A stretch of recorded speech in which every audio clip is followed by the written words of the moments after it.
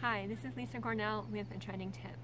When you keep thinking about what's happened in the past and you keep holding on to it and you try to analyze it, you even try to see, did I do the right thing based upon where I'm at now, upon those choices, you're not living in this moment. You're putting all your energy into the past.